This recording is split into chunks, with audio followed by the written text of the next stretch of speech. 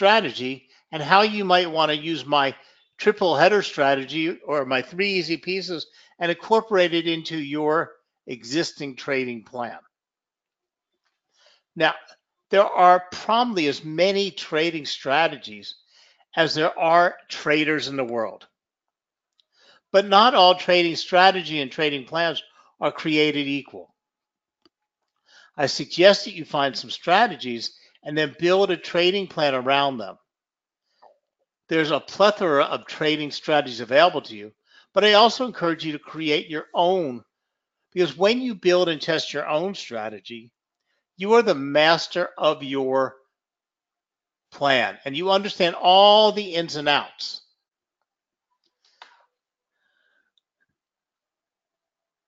Now, first of all, when you create your own strategy, it requires you to build and develop a greater knowledge of the markets and its price movement. You're not just blindly following along some mathematical plan.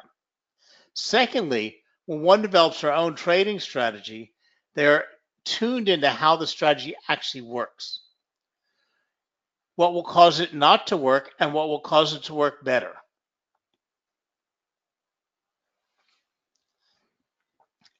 Now, creating your own strategy is a bit time consuming, but it can also be fun. I love doing it. You know, what I do is I look for opportunities in my charts, not possible opportunities. I look for when the stock or an asset or the chart has shown a huge profit potential that I hadn't traded. And I look back at the chart and say, okay, what could have helped me predict this? What strategy could I have applied to have actually seen this actually happen? And when I see the things that would have, or the tools that could have helped me predict that move, I then try to see, okay, well, if I combine this, combine that, and combine this, will that work for me in other cases? So how I generate ideas is just by watching charts, both past and real time. No matter what time frame I am viewing on the chart, I look for moves where there was money to be made. Not where I could have made, not where I can make money, not taking a risky, untested trade. Where was there money to be made that I didn't see or that I didn't trade? So in short, you want to analyze your charts looking for opportunities. Examine those opportunities, extract how you turn those opportunities into real money without exposing yourself to excessive risk. Now,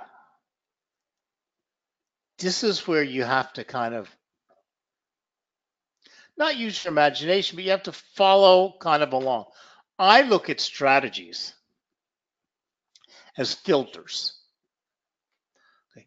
Whatever steps I'm going to use to find a trade, determine if it's a good trade, decide to make a trade, they're all filters. What I want to do is I want to say my buddy calls me and says, Apple's going to be releasing good results today. You should trade Apple. Okay. My buddy gave me a sell tip. Or I was predicting the Federal Reserve to not make the quarter-point interest rate decrease. So I expected the assets to go up. Whatever reason comes along that gives me a buy or sell alert. That's it. Alert. I got a buy or sell alert. That's it. Well, now I'm going to drop it through my filtration system, which is my strategy to see if it holds true. I would really like my strategy to tell me, guess what? I filtered this out and it's not a good trade. Okay. Because I'm only looking for high probability successful trades, high profitability successful trades. Because I want my strategies to start filtering out all the junk trades, all the would-be could-be's, all the small profit strategies. Okay. Now, because I still then have to, okay, now it tells me, okay, I'm going to trade Facebook or I'm going to trade Apple. I'm going to buy it. Okay. My filter's giving me a potential entry point. It's giving me a target point. It's giving me a potential stop loss point.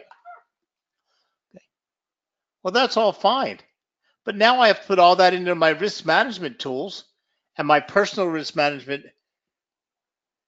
kit to decide if I can afford to make that trade. Because all of us can always find a trade that, yeah, we can, if we can put the stop loss down here at 120 pips down, and we can maybe take profit at 50 pips profit, okay, we can make a trade, but we can't afford to do that.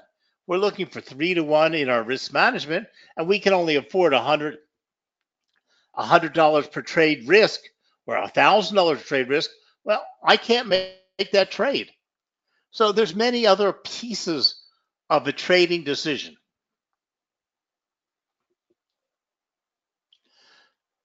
So the first thing we want to do is see, once we've kind of put this strategy together, we want to see how many signals and how often, or we want to check it against 20 or more signals that we got, 20 or more buys signals that we got, 20 more sell signals, and see if this filtration system or this strategy works. Okay. And if would it have netted us a profit? Okay. Then we want to check the strategy against upcoming movements. But we're only testing. If it does, then maybe we want to start trading it in real time on a demo data account.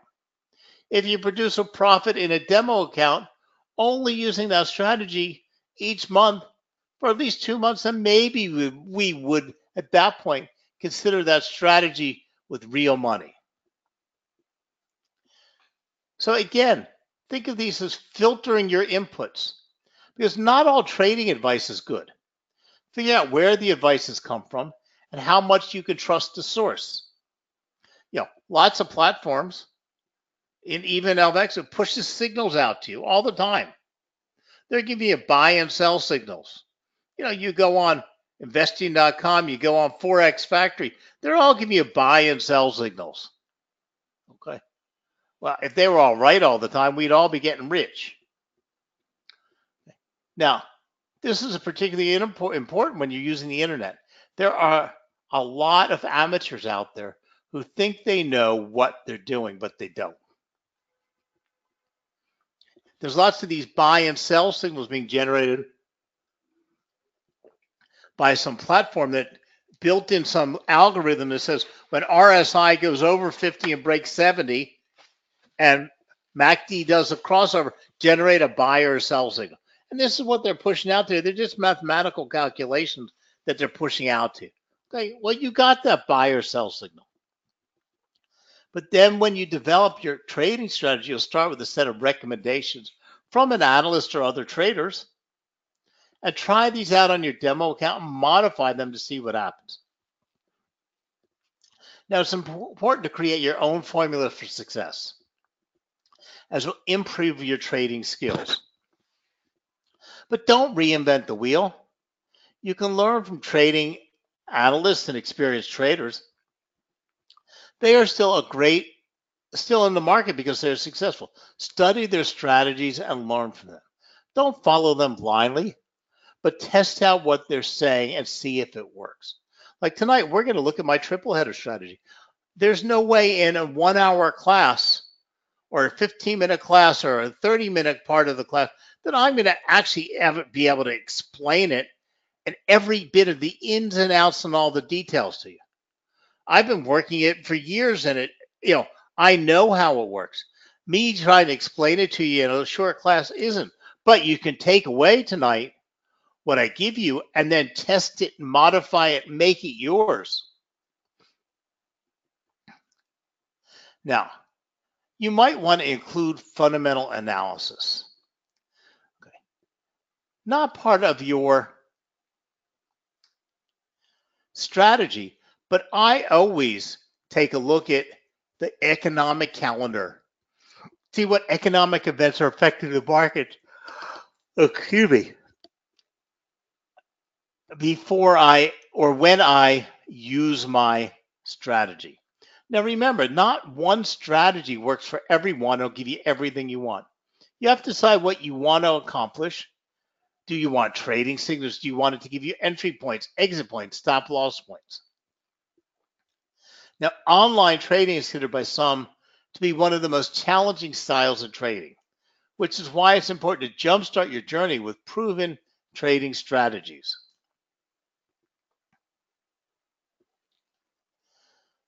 So when you're building a strategy, you want to think differently. Trading is simple, but it's not easy. That's where the effective trading strategy is vital. Now, you'll see strategies out there that are so complex and so involved. You'll take a look at people's charts. You'll get lost in all the lines going through. I'm telling you, I look at some people that I don't even know how they can make a trading decision. They have so many lines, so many indicators, so many oscillators on their charts that phew, I I don't know how they ever make a decision. Now the fact is, the only thing that you can decide is an asset going to go up or down. At what point do you want to enter that trade? Where that it might go to, where you'd have to put your stop loss based on the swing of the market, and where you'd want to exit and take your profit. That's the extent of that you can do in a strategy. Like I said, from there comes your risk management tools. And then after that, you might decide how you'd want to trade it. Maybe you want to use a market order. Maybe you want to use a limit order. Maybe you want to put an OCO. Maybe there's a specific price you're willing to enter the market, and whatever Bitcoin hits 8,992, you're willing to sell it. Okay, that's so you put up a good to cancel. All of this is after your trading strategy. So I always believe in the keep it simple rule. I don't want to make a chart that has 97 things on it going on because I'll never be able to make a decision. So in today's connected society, we are bombarded with information. Some of this information is important, but most of it's just noise. So a sound trading practice is not to take information at face value. Rather, think differently and validate the statements about the product to see if there is a bona fide trading opportunity. The best way to rein in your emotion is to have a trading plan and read it daily, keep track of it. But that's a trading plan, not a strategy. And your strategies should be part of your trading plan. Now, as day traders, and that's what we basically are, okay, we're not technically day traders because a rule of thumb is you're all here because you're CFD and Forex traders. A day trader, the biggest rule of thumb of the day trader is they want to make a lot of small trades with lots of little bits of profit, make a lot of trades, but they're also cannot keep a trade open overnight. Okay. As a CFD trader and a Forex trader, we have the advantage of keeping our trades open really indefinitely. But most CFD trades are closed within 72 hours, and 90% of them are closed in the same day. But if something hasn't occurred by the end of the day, you can keep it open till tomorrow. You can keep it going as long as you like. So it's important for us as traders to refresh these criteria in our mind before trading. So you should have an overall trading strategy or a trading plan that incorporates your strategy. But that's for a different class because we have a whole class of building your trading plan. Because you should have your trading plan is what has your risk management in it. And your trading plan is what has all the other pieces of information. Because the strategy is just one little window or one little portion of that. So if you think about it, when we were in elementary school, we learned our ABCs and our 1, 2, 3s. And as our education evolved, we use these to build sentences. And then we could solve simple math problems. We could add 1 and 1 together and get 2, and we could add 3 and 2 together and get 5. We could write cat and hat and back. Now, the further our education expanded, the more proficient we became. So because of our continuing education, we developed the ability to write pages of sentences or to solve quadratic equations. So you have to remember, same thing is true in your trading. Start out with simple A, B's, and C's, and then build them into simple words. Maybe then you'd want to make them into, add more things onto them. A lot of you guys want to start out right away using all these types of indicators and oscillators. Well, the fact is, indicators just indicate, and they should be a secondary set of information or filters, not a primary. So what should your primaries be? Or your 1, 2, 3s, or your ABCs?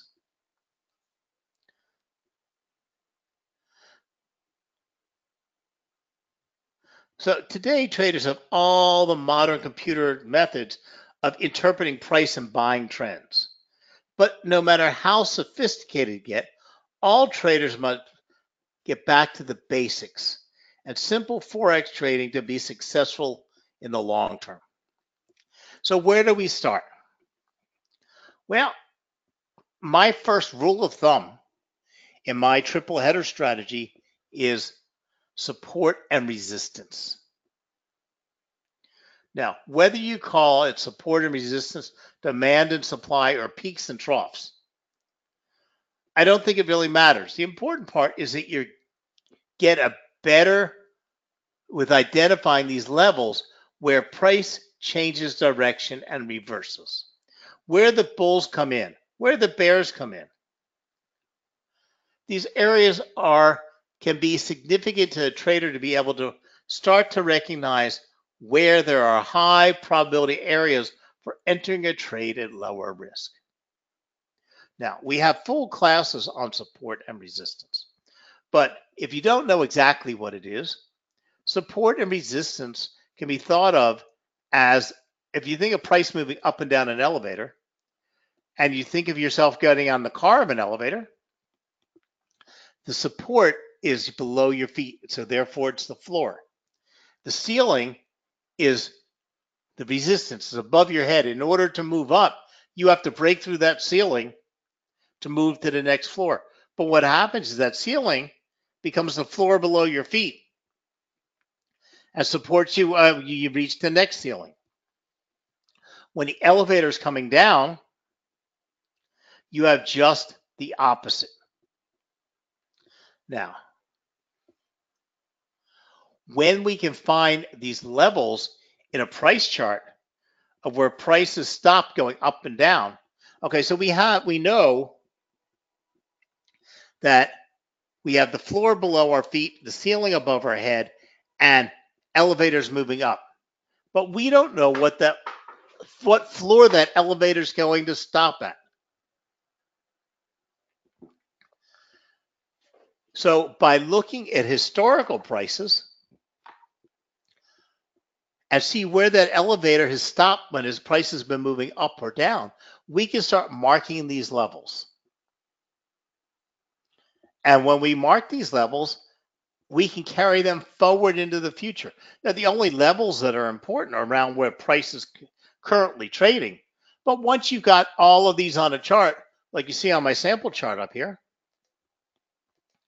these levels here are really unimportant to us, but these can be pushed out way into the future because the next time price is up around here, these are the levels that will be important. So these are all the floors that elevator is moving up and down on. So today, we're in between these floors. Now, if we had evaluated this elevator moving up and down in this office building, and we could see that elevator stops a lot of times on 2, a lot of times on 4, and it goes up to the roof deck because that's where there's a coffee machine, cigarette machine, and smoking areas. So you know that those are the popular floors. So 1 and 3 don't have much activity. So statistically, when that elevator is moving up, you have a better chance of stopping at 2 than at 4 than you do with 3. So as price is moving between these levels, you can then make evaluations of how price is moving. Now, again, there are many ways to get these levels.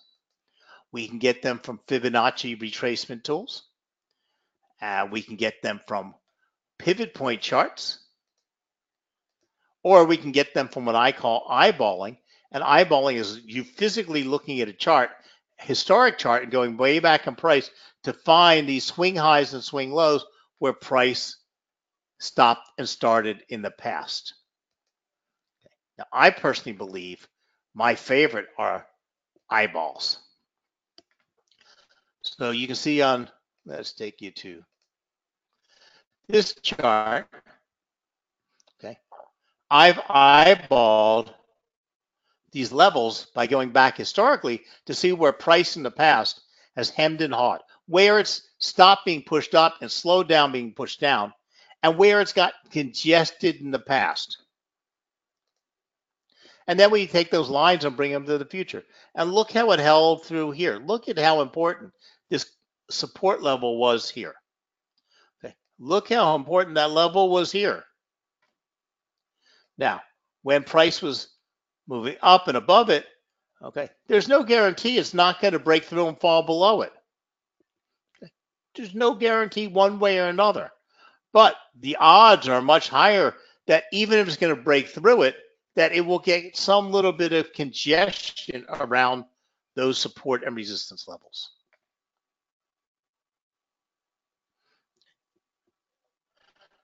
Now, when price does break through it, a support line, when price is moving back up the next time, it becomes a resistance line that price has a problem breaking through. Again, it can push right through there. But look at this, all of this trading that was validated by that price level. Okay.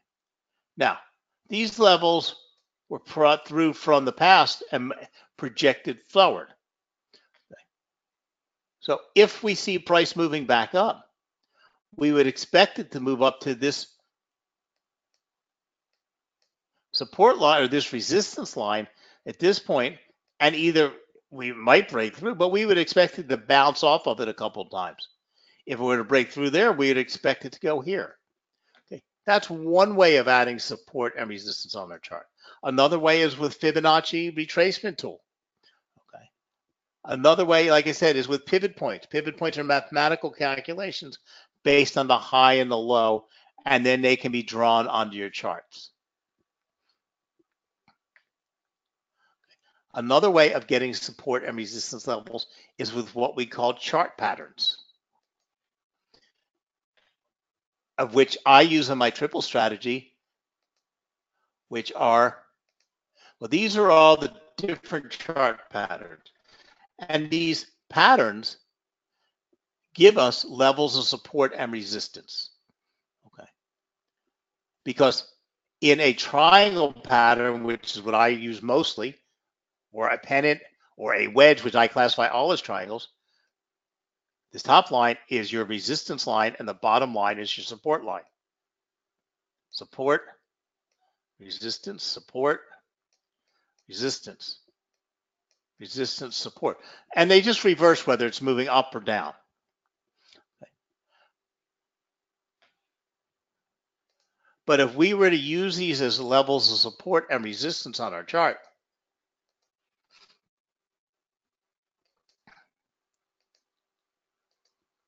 I keep losing. Okay. So on this current chart this is on Ripple. This is not a trade recommendation. This is just where there was a perfect triangle being formed. And I was able to draw a triangle on my chart. The triangle legs of the triangle are based on support and resistance. So this would be the support line. This is the resistance line for this triangle. Now, I also drew on my charts my historical support and resistance lines around this price.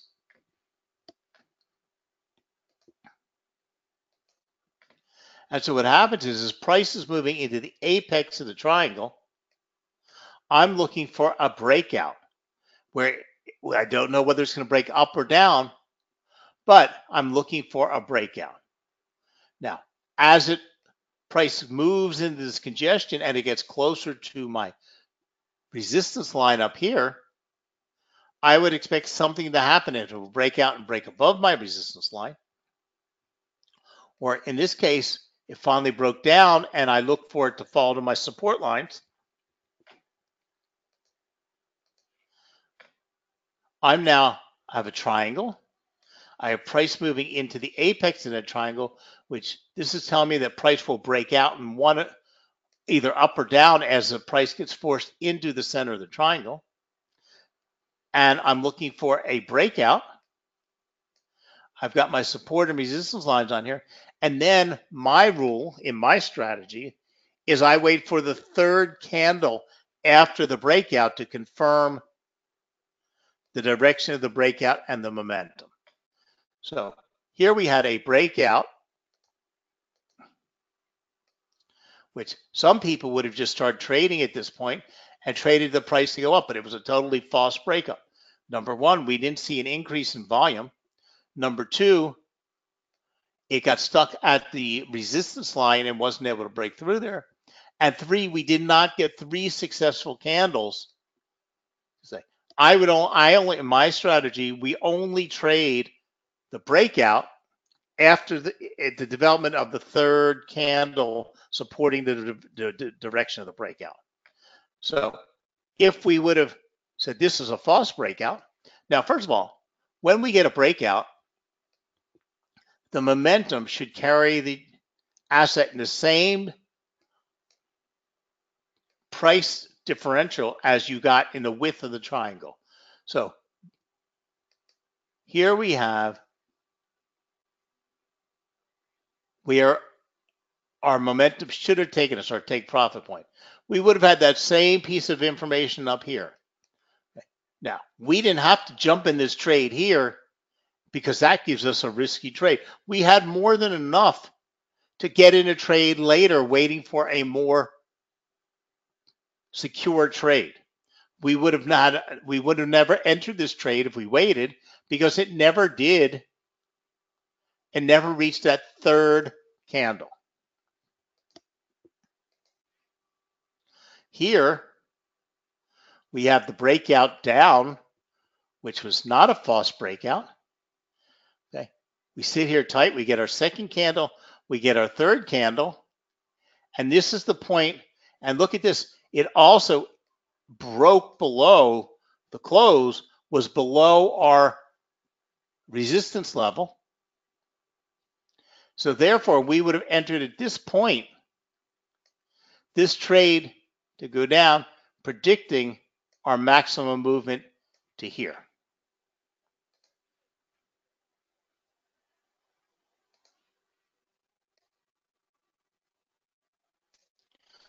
We would have put our stop loss at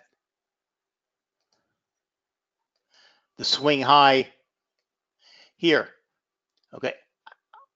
This one could have been a choice for your swing high or this one. I always take the highest point of a false breakout as my swing high. This is just where I'm putting my stop loss.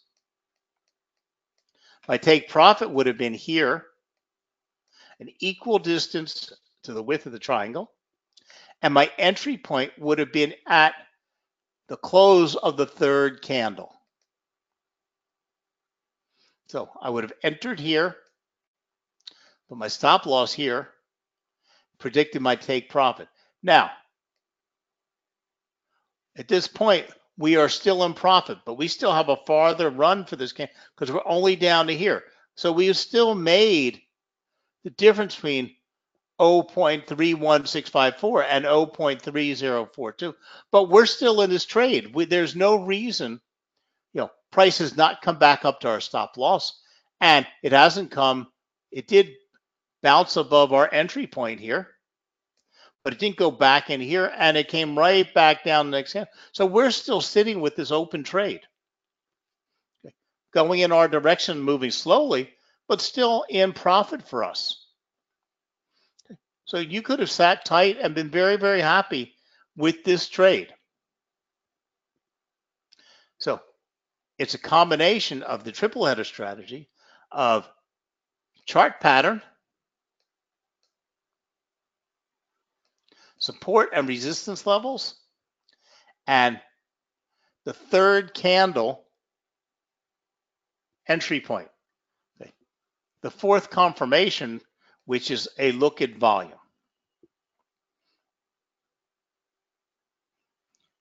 And we could see at this breakout point, we could see the volume jump up. Okay. Volume had petered off in this area. And right here, jumped up to confirm our decision. So you have three simple pieces of a trading strategy. So let's go back over to my PowerPoint and let's talk about this a little bit more.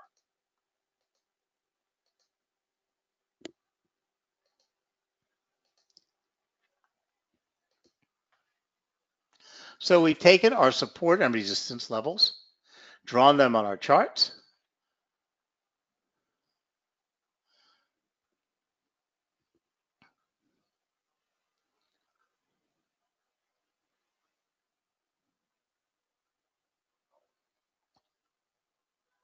and then we would have started our candlestick analysis. Now, this is not knowing, I didn't say to you anything about bullish and bearish candles. I didn't say to you anything about a single candlestick pattern. I simply said the third candle in the direction of the trade.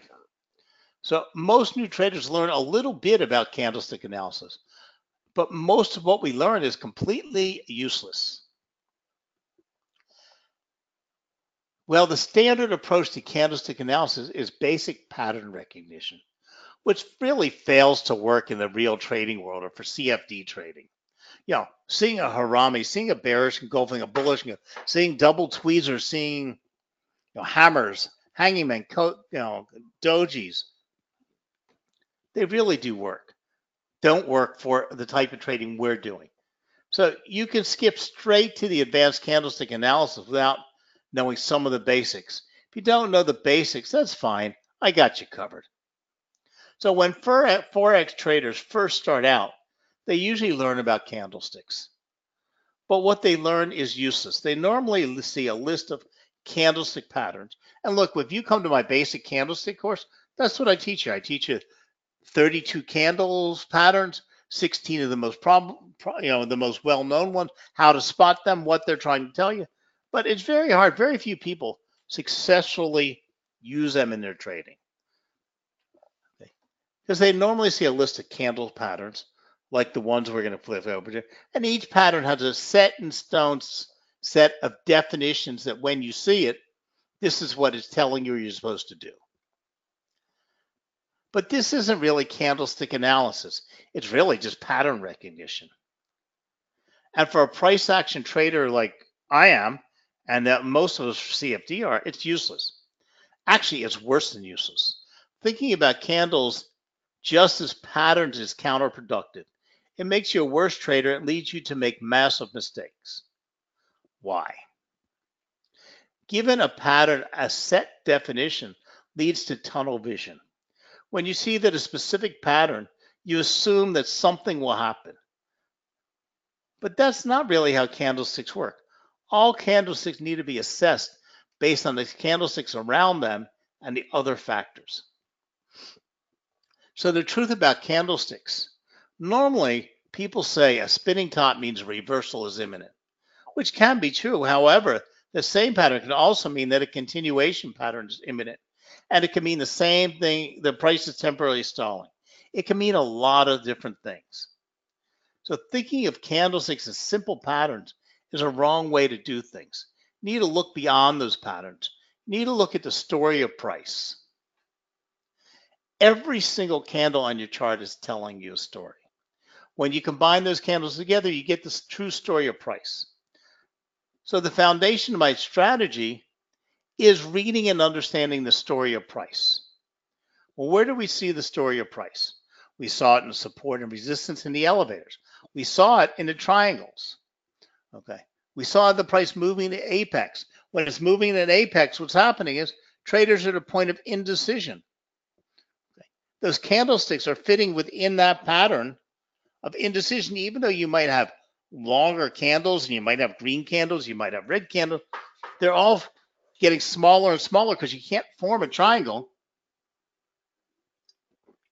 without smaller candles. They move in that at apex.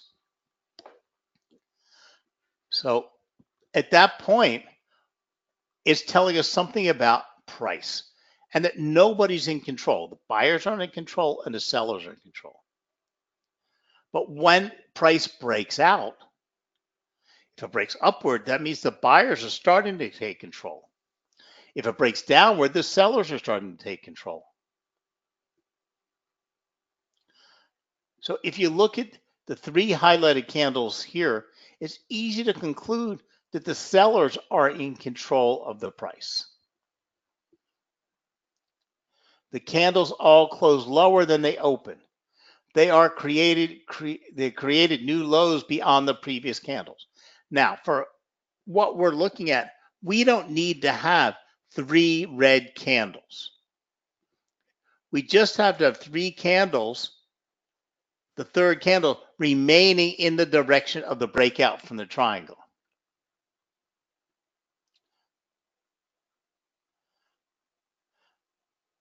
So what we might look for is indecision candles occur when neither the buyers or sellers can gain and maintain control of price.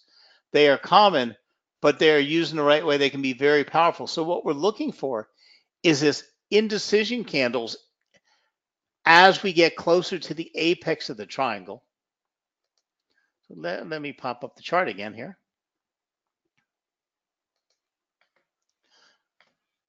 So what we see right here are major indecision candles. Okay. See how tight the bodies are getting as we get closer and closer here? But this here is an indecision candle. This here is an indecision candle. But then we get decision-making candles. But we have our third candle that is below and in the direction of the breakout. Okay. So we have indecision candles that tells you something is about to happen. And then we get our three candles. So we're not learning about bullish engulfing and bearish engulfing. We're not learning about haramis and dojis. We're just looking to read price action.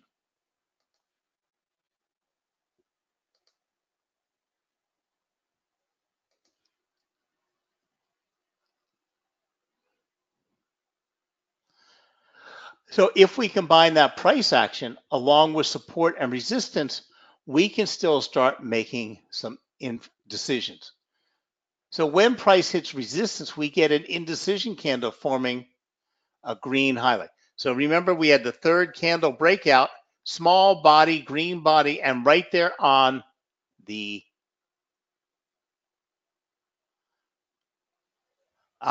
support, the resistance line. So when we combine support and resistance with candles and a triangle formation, a chart pattern, and I put pennants, wedges, triangles, whether they're ascending, descending, symmetrical, rising wedges, falling wedges, because all they are different definitions of those lines of support and resistance converging on each other. I call them all triangles. I don't trade head and shoulders patterns. I don't trade teacups and saucers. I don't trade double tops and double bottoms, triple tops and triple bottom. I'm looking for a converging support line and a resistance line. Okay, I don't care whether it's an ascending or descending triangle or it's a symmetrical triangle.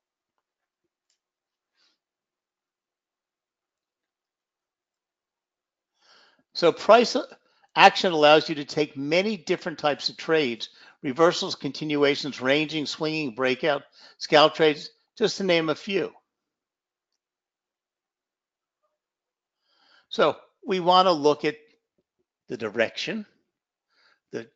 We want to look for a chart pattern. We want to look at support and resistance, and then we want to wait to our third candle breakout. And we have got ourselves a simple trading strategy.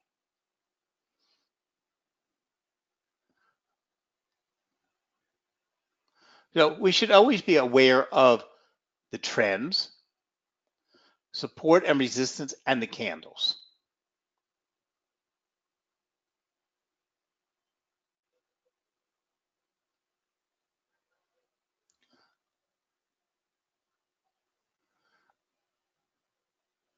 And it holds the truth whether it's going up or going down, whether you're looking at a buy or a sell position.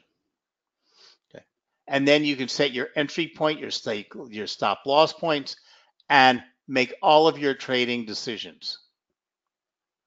Because targets are very also easy. You need to make sure your target comes before major barriers like the next area of support and resistance.